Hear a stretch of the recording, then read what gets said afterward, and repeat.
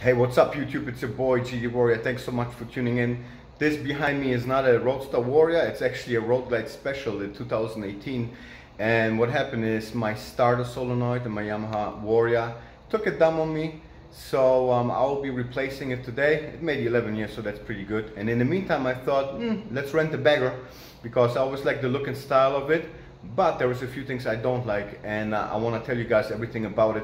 So let's take that baby for a ride, and I'll tell you on the road what I like and what I don't like. It's your boy, GD Warrior. Run.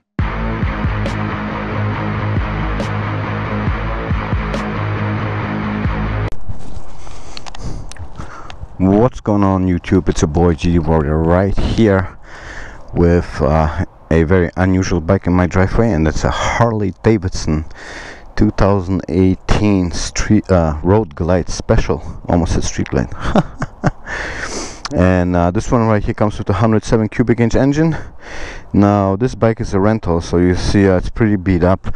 That's one of the things that I didn't like, and I will tell you exactly everything about that, you know. So if you like this, the owner of that rental place told me that he just got the bike like 5 months ago or so, and the whole fucking ceramic coating is already flaking. And I cleaned it up. Let's go gas it up, and then I'll tell you guys everything about the bike.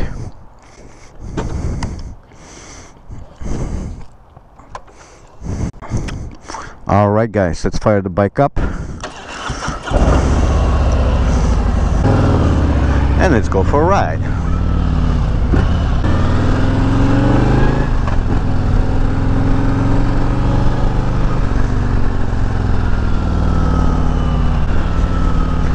Alright, so this is the Road Glide Special 2018 model, 107 cubic inches. I thought I'm gonna get the 114 from the rental place, but they didn't have it, so I don't think they have it at all. But this one was plenty enough for what I wanted to do. My Yamaha Roadster Warrior starter solenoid decided to stop working, so I was like, you know what, I'm just gonna rent myself a bagger, see what they're all about. And visually the Road Glide appeals to me the most. After that, right in line, I have the Yamaha Eluder next on my list. And what do I like about the bike? So the Road Glide comes with a 107 engine. It produces around 107 pounds of torque, which is funny, 107 cubic inch, 107 pounds of torque. I think the 114 produces around 120 or 122 pounds of torque to the crank, right? So this is not, these are not numbers that are dynoed, like rear wheel numbers or anything like this. These are to the crank. So another thing is, I think horsepower wise, I saw a few YouTube videos, the 107 is in the 70s, okay, mid to high 70s. The 114 is obviously more, but this one is the 107, so we'll talk about the 107. Now the 2018 Road Glide Special has the old infotainment system on there, right? The new 2019 Road Glide Special has the updated infotainment system. I think they call it Boombox or something like that, and it's much more responsive and stuff. This one is really slacky, so when you start the bike, it takes like 2 minutes or so until the whole system is completely booted up. Oh, there we go. See, in this case I need the torque which the bike has. And next thing, so it takes 2 minutes to boot up, you know, like I have my phone connected right now to the Bluetooth and stuff, and I start the bike up. I gotta wait until my media comes on. Actually, let's see if you can see this here on the screen while I ride. So right there, so on the left side right here on my thumb, That's how I get into the home menu, correct? And then after that you use the right thumb to steer basically to the menu, right? Up is up, left and right, down. So let's go to media. Now when, actually let's go one back. When you start up the bike, you are going to need to wait 2 minutes if your phone is connected, because that media button right there, I don't know if you can see that on the screen, will be grayed out. So now you're standing there, the radio will come on and the media button is gray. You're like, oh shit, is my phone not connected? Hell no, it is connected, but it just takes a while until it starts. So on the new boom box, you can basically like you know, mirror your phone screen on there with Apple CarPlay. It's like Apple CarPlay basically, and it's also a much flusher system, so it looks better on the screen and stuff, much more responsive. And this one right here on the 2018 special, that's still the old system. So you know, it's okay, you know, for the basic parts. I don't really need it. You know, I got a Warrior, it doesn't have anything. It doesn't have music, it doesn't have ABS, it doesn't have fucking navigation, it doesn't have a windshield or fairings or anything. It's just raw, right? This one comes here with a little bit more gimmicks, which I like. Over here you got two spaces right there and right there, a little fucking fire thingy for your cigarettes. So right here there is a USB cable, right? So you can plug in your phone, and we got another storage right here for your phone, cigarettes, whatever. But storage wise, yes, it's got plenty of space. Like when I'm on my Warrior, I don't have any storage, right? And I got these two saddlebags in the back, and I have right now my whole backpack in there with, you know, a bunch of shit in there, like fucking drinks,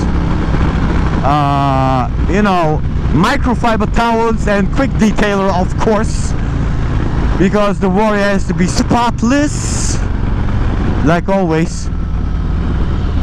And okay, so let's talk about the things that I like about the bike. Okay, I like how nimble it is to ride. I mean, you can throw it around here. Let me show you. Sick. And it's very easy to handle. I like that a lot. So it's really nimble to handle. You got your cruise control here on the left side. That's the button right here. So watch the screen over down here. You will have the light come on. Now it's yellow. That means it's activated, but it's not, you know, on. So once I hit it again at a certain speed, you're gonna cruise. You know, you can take your right hand off the throttle, relax your shoulder a little bit. Oh, there we go. Relax your shoulder a little bit. You know, on long tours and stuff, which is pretty nice. Like after 8 hours of riding, my shoulder. After 8 hours of riding, my shoulders started to hurt a little, but that's fine. And obviously after 8 hours, I wouldn't even withstand 8 hours on the Warrior. Actually, yes I do, because I did it already. What am I talking about? Anyways, so price point for the Road Glide 2018 is around, you know, 23 grand plus here in South Florida. I don't know how it is up north. I hear up north they're a little bit more expensive. And what else did I like? So I like the USB charger, right? I like the navigation, which I wouldn't use anyways. Storage spaces, I like it. I like the color and the look and the aggressive front of the bike, right? I like how it handles. Let's talk about power. It's got plenty of low end torque, even the 107, you know, so I can only imagine the 114 will be much more fun to ride than this one. This is just a cruiser bike, you know, it's not for racing or anything like that. That's why they put the torque more into the low end with the new Milwaukee 8 engine. Like, I don't know if you guys noticed, but even on their websites they do not advertise horsepower ratings on their websites. Okay, so they only advertise torque. So that being said, it got plenty of low end torque. That's more than enough for me. You know, if you're on the highway and you want to pass a car because it's struggling to you know, to hold up with all the other cars, then you just, you know, put your turn signal on left or right and you just pass it when you hit it, you know, or downshift. So there's plenty of it in there in 3rd and 4th gear, 5th gear. So that's pretty cool. Does it go extremely fast? No, I think like once you reach the you know, 90 miles an hour, after that it just goes down. But I'm pretty sure you can make that up with like performance parts and stuff. So these are a few things that I liked. Let's talk about the things that I didn't like. I'm gonna show you. Once the bike heats up, it basically rattles and shakes and vibrates everywhere. I can feel it in my feet. See, like right now, I don't know if you can tell. Look at the handlebar. You see how the handlebar is fucking shaking? I don't like that. My fucking bike, even if I grab it, look, my arms are fucking shaking. You see that? Crazy, right? Also, like the whole bike is like rattling, shaking. The kickstand is way too short. Okay. You know, it's like, it's possible that you drop the bike because the kickstand is fucking short, man. You never know, you know, you're gonna go to the back or so and you can start wiggling around the bike or do something. This thing can slide off very, very easily, man. So those are things that I didn't like. Here's one more thing that I didn't like, and I'll show you. Let's see if you can see it.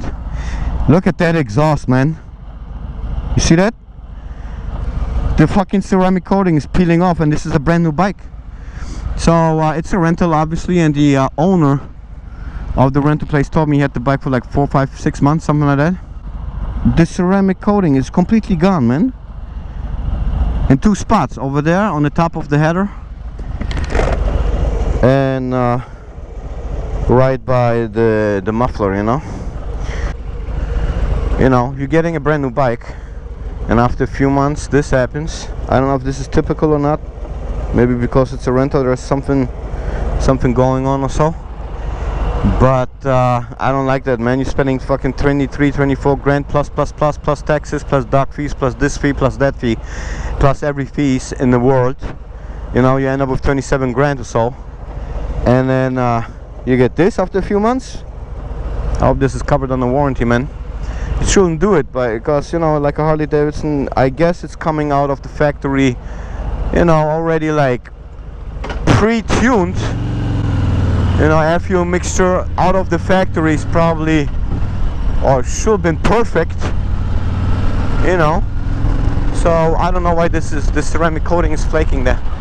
I know that the Road Glide Special, they come with black dot pipes, and my experience with pipes, you know, I had plenty of freaking pipes for my bike, and there was one specific company who makes ceramic coated pipes, but it's done so cheaply. I think they call it Cerachrome or something like that, and it's so cheaply made that after 2-3 weeks it starts flaking, man. First it turns blue and then it starts flaking, and then you start getting miserable, and then you need spend more money in order to redo it, you know. So I don't like that. It just shows me that there is something not right. What else do I like? I like the fuel capacity, obviously. I was riding yesterday all day, and I just hit a little bit less than half a tank. If I would have ridden on my Warrior the same way I rode with the road glide yesterday, I would have fucking filled up twice. You know, to me a bike, especially a 18, man, like it should be completely, I mean, it's filled with technology, don't get me wrong, right? It's got all the bells and whistles and stuff, but the rattling and shaking, and even like I'm sitting right now on the seat and I can feel all that stuff. Look at this. This is fucking shaking around. You know, I can move it with my hand. The handlebars, man, that's the worst thing. The front is a little I don't know, man. Actually, the whole suspension over here, the suspension is decent, I would say. You know, it's not the best suspension I have sat on.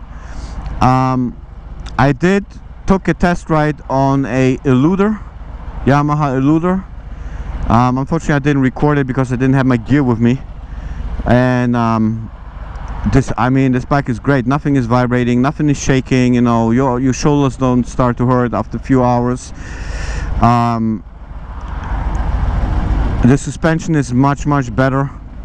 You know, I feel like I'm sitting inside the bike, you know. So I'm gonna take you guys on the highway, then I'm gonna show you a little bit of the power. I hope it's not gonna be too loud with that helmet on. You guys know I like to go fast sometimes.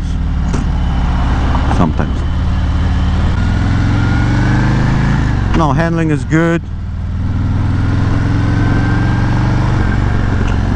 but then again, you know, if something breaks and it's not covered under warranty and stuff, ooh, it's gonna be expensive.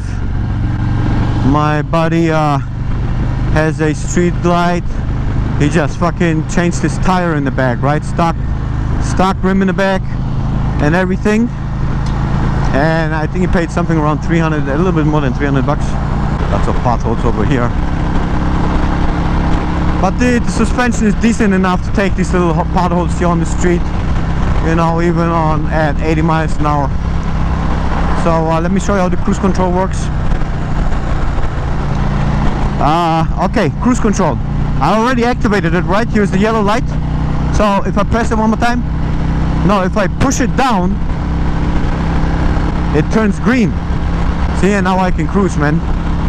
I don't have my hand on the throttle. You know, you can give your shoulder a little break, or your hands, whatever. Not that it's hard to hold it or anything like this, but it's, you know, it's a gimmick. It comes with a touring bike. And I'm pretty sure it will be beneficial to have it on very long trips and stuff. But if you're bar hopping or so, you barely use it. So right now I'm cruising 80 miles an hour, maybe 79 at 4,000 RPMs. And yeah, it feels solid though. Feels solid on the road. You know, the steering wheel is still a little shaky. I don't know if there's something wrong with the front or so. Maybe people were beating the shit out of it. Oh, there we go. Yeah, it's a little stiff, you know, when you drive over one of these little potholes. It's decent, but it is a little stiff. Let's go back to the infotainment center. That's another thing I don't like. It's sunny right now, right? I barely see the screen and the brightness is on max. I'm playing with the infotainment system. When I'm under a bridge in their shed, I see it fine, but right now I have problems seeing it. That's another thing I don't like, you know? Why they wouldn't do it brighter, I don't know. Maybe the technology in 2018 was not the same like 2019, because we made such a huge jump in technology in 1 year. I'm being sarcastic right now, just in case, you know. What I don't like is I got this big gigantic fairing, okay, and I was riding yesterday without a helmet, and the wind was hitting me hard and straight into my eyes, which made my sunglasses wobble back and forth, up and down, back and forth, you know. Sometimes I had to hold my sunglasses. And I ride with my sunglasses all the time on my Warrior, and I don't have a windshield on there, you know. So it's very strange, but I guess the aerodynamics when I ride the Warrior, like the wind is hitting me maybe evenly on all, you know, my upper and lower body and shit and stuff, but on here, you know, my lower body is protected from wind, but my head is getting all the wind, you know, straight in my face. Even right now I have my helmet on, I got my GoPro on, and I feel like my GoPro is being pushed towards my helmet. I'm going right now 90 miles an hour, right? At 90 miles an hour, I have my full face helmet on with a collar around my neck. It comes with the helmet, and this is one of the quietest helmets out. It's a Schubert S2, and you know, it's 85 decibels when you ride it. But here, since the fucking wind hits me straight into my helmet right now as we speak, it gets pretty loud in my helmet. I don't have that in the Warrior, and the Warrior has no fairing. Let's go, let's lean a little bit in the curve here. Going about 90 miles an hour. Bike is pretty stable. Woo! That just shot me up here. See, that's what I'm talking about, the suspension, man. My ass just shot up. And another one. Yay! Yep. You know, it's I'm pretty sure you can adjust the suspension here somewhere, but it's pretty stiff. Ladies and gentlemen, welcome to West Palm Beach of Florida. Anyway, so to wrap it up, the things I liked about the gimmicks, the look and the gimmicks, I like that.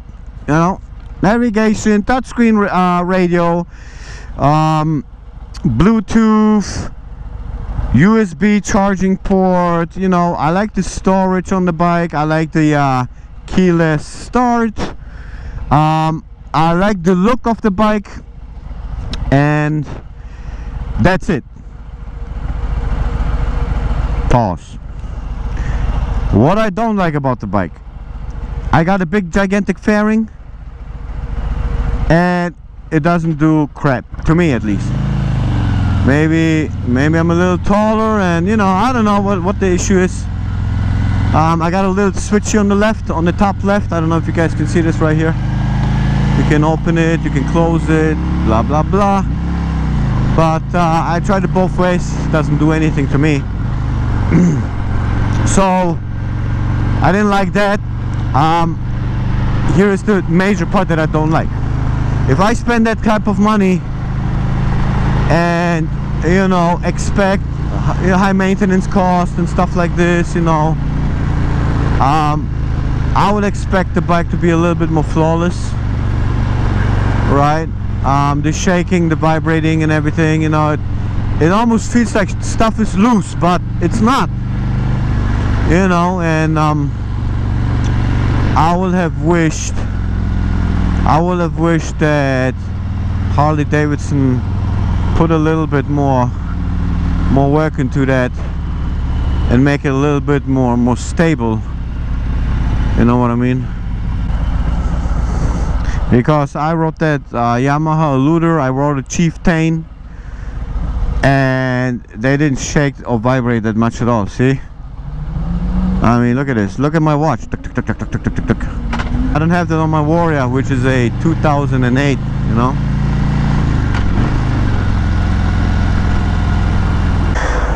So I hope this was helpful, guys. You know, I could go a little bit more deeper into detail, you know, and stuff like this, like weight. Everybody knows those things weigh between 855 and 875 based on the website, you know, wheelbase and stuff. But you can all look that up. I'll post a link in the description to the official Harley Davidson website. And but I wanted to give you like an honest review of what I feel in the bike, you know, how it feels and all of that. So I hope this helped, and if you guys want to rent one of these bikes for cheap, check out rmmrentals.com. That's the only place where I go to rent my motorcycles. I compared with other websites, motorcycle rentals down here in South Florida on the East Coast, and they are way overpriced. RMM Rentals has really good bikes. You know, for everybody, there is something for everybody. You know, Sportsters, Street Glides, Road Glides, Chieftains, Slingshots, BMW bikes, stuff like that. So go hit them up, tell them GD sent you. So he will be happy about that. Owner is really great. And other than that, thanks for tuning in. Comment below how you like this video, you know, how you like the Road Glide, what bag are you riding, and hit that subscribe button. Don't forget to hit that bell button too, so you are reminded. And I see you guys in the next one. It's your boy GD Warrior, and don't forget, don't fucking die.